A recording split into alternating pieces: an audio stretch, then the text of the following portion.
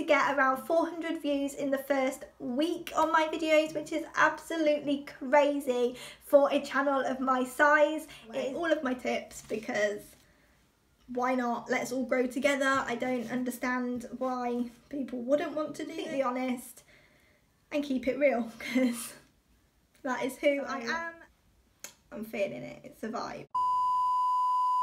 Welcome back to my channel and welcome back to today's video. I feel so professional sitting at my desk. I'm normally at the kitchen sink in my pyjamas, and today I am at a desk with my pen and paper, actually dressed for the day, so I'm feeling it. It's a vibe. Thank you to everybody that has subscribed. I have made it to 200 subscribers and I'm so happy, and I just want to share with you what you can do as well to grow your YouTube channel. I've seen so many different channels and so many different videos to try and grow, and they're all so basic, like they don't actually really tell you anything, they just kind of waffle on. So in this video I am going to give you 10 tips. It's what you need to do to be able to grow.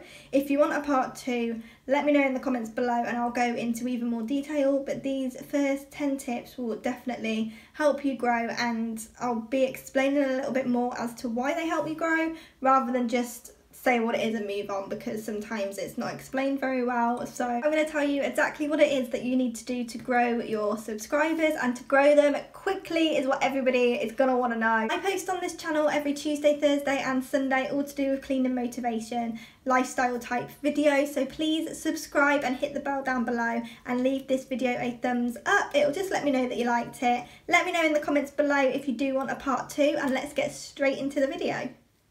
Tip number 1 is the thumbnails, and I know everyone goes on about thumbnails and you're probably thinking, yeah, okay, it's just a thumbnail. When I first started, I didn't realise how important thumbnails were, but they really are important, and I would recommend using Tubebuddy. Tubebuddy is a browser extension that will help you create your thumbnail if you're not sure how to make it stand out. It's a really good tool to use, so I definitely recommend getting that. I have actually noticed when I create my own and I create one with Tubebuddy that the video that I've created with Tubebuddy actually gets a lot more views. So I'm just going to explain what I've noticed and why I think that is. The thumbnails that I use that's just a picture of like a room or whatever I'm cleaning, if it's just a picture of an object with writing over it, it doesn't get as many views if there is my face on it with the same picture and the writing, but like my face somewhere or me just cleaning somewhere. Just as long as I'm in the thumbnail, it does seem to get a lot more. I've noticed as well on other people's, they're always in their thumbnail somewhere, even if it's just a small picture of them or if it is them cleaning or something like that. And I think that is just because of the human connection. Like when I'm scrolling through, I am more likely myself to click on somebody's thumbnail if I can see them in it. I don't know if it's just me that does that, but I've noticed, and I've noticed on my thumbnails as well, on my videos, that I do get more views if I'm in the thumbnail. So try and include yourself. Thumbnails are very important. Make sure that they are colourful and bright, and just, or even if it's just black and white, make sure that it stands out from the background and you can actually read what the writing says, because that is what's going to grab them initially, is the thumbnail, before they even know what the video is about. So just put a few words on there, or, you know, cleaning motivation if you're a cleaning channel or whatever type of channel you are, just put something on there so they know what they're getting, and so it stands out as they're scrolling through so many different thumbnails. You want yours to like hit them in the face and they'll be like, oh, that's a good one, let's see what video that's about. So thumbnails are definitely important. Tip number 2 is the title. The title again is equally as important as step 1. I think all of these need to be done. There's not one tip here that isn't as important, so make sure you watch all the way to the end, because you can't just do 1 or 2 of these tips. You have to have all of them for it to work. So tip number 2 is the title. And again, you need something that is just going to grab people's attention. I know a lot of people use clickbait. I don't really use clickbait. I'm not even sure how I would in like a cleaning channel. I have no idea how that works, but if you want to use clickbait and it works for you, I'd say go for it, as long as you actually deliver on what you are saying. So for this video, for instance, I'm not sure what I'm actually titling this yet, but it's probably going to be something like how to go from 0 to 200 subscribers. That could be classed as a bit clickbaity, but I am delivering the information that you've clicked on for, if that makes sense. Like, I am giving you step by step how I did it. So don't say, you know, how to become a millionaire and then just talk about how to make porridge, because that's not going to help anybody. They're going to click straight off of your video. YouTube's going to deem it as a really bad video because you're getting the views but you're not getting the watch time. So that clickbait isn't always worth it unless you actually deliver what you're saying. As long as it's in the video, you can clickbait all you want. Tip number 3 is the description, and the description is so important, which I had no idea when I first started. I was just putting like, hi guys, hope you enjoyed it. That was pretty much it. Like, I hope you enjoyed this video. Longer the better, I can tell you. I didn't realise how important this was, but people are going to your description to find stuff out, which I didn't really think about to start with, but people are going to go to your description to see if you've got any of the videos, to see when you post, to see if you've got social media. So all of that information has to be in your description. Make sure you add as much information into your description as possible. Make sure you've got links to other sites if you've got a blog, or if you've got, you know, Instagram, Facebook, Twitter. If you've got all of them, make sure they're all in your description. Never put too much information in your description, because if people don't want to read it, they don't have to. But if they're looking for that information, it is there for them. So don't think that your description is too long. Just think the longer, the better. Tip number 4 is the tags. The tags, again, really important. Again, Tubebuddy can really help you with this. Tubebuddy can help you with every aspect. It will literally tell you everything about your channel. If you don't want to get Tubebuddy for whatever reason, try and look up other YouTubers in the same area as you and in the same like niche as you, so you can see what hashtags they use. Don't just copy and paste what they do. That is not what you want to do at all.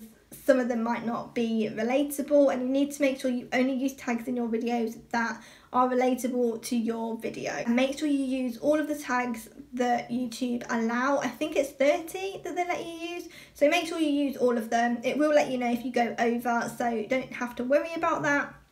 But don't only add like 2 or 3 and think, oh, that's okay, I've added what I need to add. Make sure you actually add all 30, because there's just 30 more opportunities for somebody to find your channel, and there you go. So tags are definitely important. Number 5 is the playlist. I mentioned briefly earlier that your description needs to be long and there needs to be other links. So make a playlist, copy and paste it all into your description. If you don't know how to make a playlist, there are so many tutorials already on YouTube, so just look it up.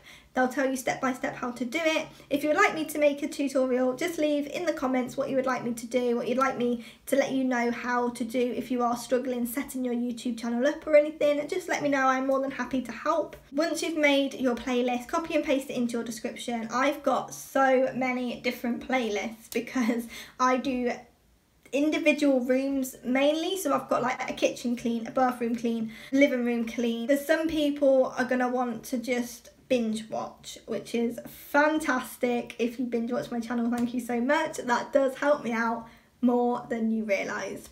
If somebody wants to just binge watch my bathroom clean with me's, they are all there and they'll go on the playlist, and then YouTube will just automatically keep playing like all of the videos one after the other, so you haven't got to click out of them, click in them. They don't have to search for anything. Everything is in the description of every single video, so everything that they need is right there. Playlists are super important. That is something that YouTube will pick up on as well if you have playlists, and if you do have playlists, YouTube will try and push those for you. So it all does come together, and YouTube does know if you are using all of the facilities that it is giving you, and it will definitely favour your channel if you do use everything. Tip number 6 is the cards, and again, this is something I didn't do when I first started YouTube. I sort of just started and then learn as I went along, which is why it's taken a little bit longer. So that's why I am giving you I've learned over the last few months, so you don't have to struggle figuring it all out. It's all just here for you. So cards are the little eye that you can have above, I'm not sure which side it'll be on, probably this side, but it comes up as a little eye and just a white little bar across the top of the video, and it recommends other videos throughout. You can have up to 5 cards in each video. If you've got a long video, say 15-20 minutes, then I'd say you can add all 5, but I wouldn't add all 5 if you've only got sort of a 3 or 4 minute video, because you don't want to annoy the people that are watching your video. I'd say do one every sort of 5 minutes or something like that. Don't bombard it over and over again. So many tutorials here on YouTube that will tell you exactly how to use the cards and how to put them in, but once you have uploaded your video, the information will be on the right and it will just say cards in a little box, so you just click on that and then it will literally talk you through step by step what to do, whereas me just ignored that little button when I first started and I didn't really do anything with it. So definitely, again, utilise everything that YouTube gives you. It's there for a reason and it really does help. Tip number 7 is the end screen. So when you finish watching a video, it always comes up with a little box recommending another video at the end. That is your end screen. You can add a few. I usually just add 1, sometimes I add 2. Depends how I feel, but I always at least add 1. Usually the recently uploaded before the one that I'm obviously uploading, to let other people know that I do have more content and they can click on that rather than having to click on my channel and go through it that way. They can just click it at the end of the video because it's so much easier for people to do. End screens are equally as important as cards, so make sure you use both of those, and that would really help push other videos, get your watch time up, which then in turn YouTube will push more videos, more subscribers, and your channel grows doing it that way. Number 8, this is something that I struggled with quite a bit, but tip number 8 is to plan ahead and be more organised. And when I first started my channel, I had no idea what I was going to post each week, where now I've got about a week filmed and uploaded, or at least filmed and edited, mostly filmed and uploaded, ready to go public on the right day, rather than film, edit, upload on the same day. If that happens, I'm running behind. But I still make sure I upload every Tuesday, Thursday, Sunday, so it's so much easier when you stick to a schedule, when you plan it all out, which is what this bad boy is for. I am going to upload on those days, and then I'm also filming on the Thursday and the Friday. So it's all just written down so I remember that I have to film. So I keep it all written down with the title of each video, so I know exactly what video gets uploaded on what day, and it just makes it so much easier if I know what I'm going to be filming for the following week, or even just a few days. If you can't do a week in advance, just a couple of days. If anything goes wrong whilst filming and I can't film over the weekend, I can pick it back up Monday and there's still time. But if I was filming Tuesdays on Monday and something went wrong, there wouldn't be an upload on Tuesday, and that would be horrible. I would hate to do that to you. I do try now to do it a little bit in advance. I did used to do it the day before, and sometimes I was actually filming, editing and uploading on the same day, which was just mental, and I don't know why I did that. Plan ahead and be organised is definitely worth doing. Tip number 9 is to be consistent. So this ties in with the plan ahead because you want to be consistent. You want your subscribers to know that you're going to post. So I post every Tuesday, Thursday and Sunday. You don't have to post 3 times a week. You can only post once a week if you want to, or twice a week, or 4 times a week. Whatever you want, and you don't have to be as specific as certain days of the week. You can just say you post 1 video every week. Subscribers will know that you will be uploading. They'll know that new content will be coming from you at some point during the week. If you only post 2 times a week for a few weeks and then once a week, then none for a couple of weeks and then again 2 weeks, if it's all over the place, nobody is going to know when you have posted. So when you do post, a lot of your videos are going to get no views anyway, because they're not going to have expected you to post. If you haven't posted in weeks, they're not going to know that you've posted, so nobody's going to see it. That's why I always ask you to turn the bell on. Click all, because it is optional. You can have the bell on and still not get the notifications. So if you click the bell and then click all, it will just let you know when I post, which is really handy. So being consistent definitely does make all the difference, because I wasn't consistent when I first started. I didn't stick to a schedule. Sometimes it was 3 times a week, sometimes it was once a week, sometimes it was 4 times a week. It was like every day. It was just all over the place. If it ever changes, I will let you know, again, because I want my subscribers, I want all of you to know when I post so you can come and watch.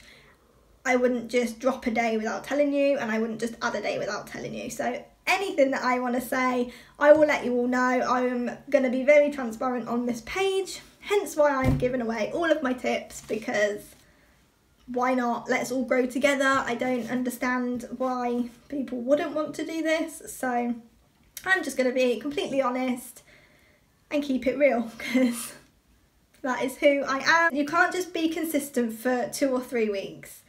That isn't going to be enough. You have to be consistent, constantly consistent through the months, not just, oh well, I've posted the same day for 3 weeks. That's not going to get people enough to remember what day that was. Something consistent has to be over time, and I think that is definitely helping my channel, helping me grow, because people know when I'm going to post. YouTube also pushes more of your videos if it knows that you post regularly. If you don't post regularly, then YouTube isn't going to pick you up as a creator. It's not going to push your videos because it isn't going to think that you're here all the time, if that makes sense. YouTube algorithm will pick you up if you post all the time, because it will keep seeing your name over and over and over again, and then it will start pushing your content. But that takes time, so be patient and just post regularly.